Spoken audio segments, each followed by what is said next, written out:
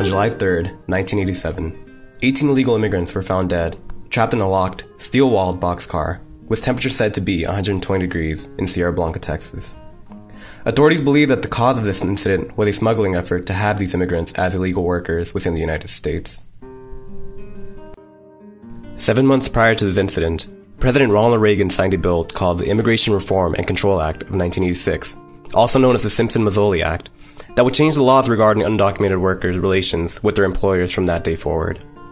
The act required that employers attest to their employees' immigration status by introducing the I-9 form that all employers must have for every worker, which gave proof of their workers' legal status within the United States.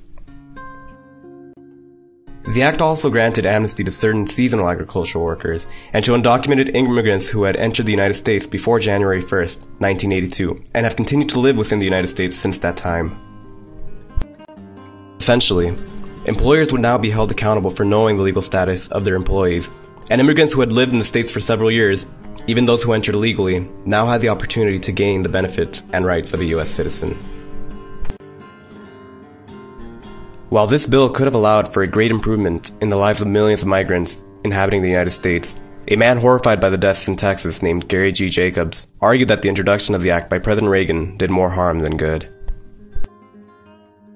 In his letter, Jacobs states that, quote, "There is a direct correlation between the INS kick an alien while he is down policy and the increase in violent crimes along the United States border." Close quote. The argument that he makes is that, instead of turning away immigrants from the South due to the loss of prospects in finding a job in the United States, it pushes them to accept the services of criminals who are willing to break the law to get them across the border, as was shown by the incident in Sierra Blanca. He also argues that, quote, "The vast majority of the Mexican workers in the United States did not want amnesty.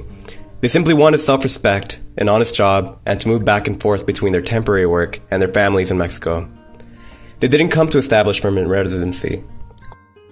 President Reagan's hope was that the Immigration Reform and Control Act would give better protection to the undocumented workers who had been exploited by the employers who took advantage of their legal status.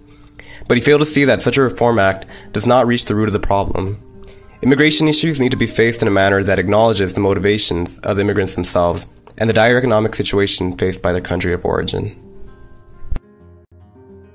In regards to people of Hispanic origin already within the United States who held legal status, a worry was that the Immigration Reform Act would hinder their ability to find jobs, since their employers would find it easier to bypass paperwork and legal issues if they simply didn't hire people who looked Hispanic. However, a survey of employers conducted by the United States General Accounting Office reported that the number of Hispanic people of legal status who had been affected negatively by the act when looking for employment was minimal.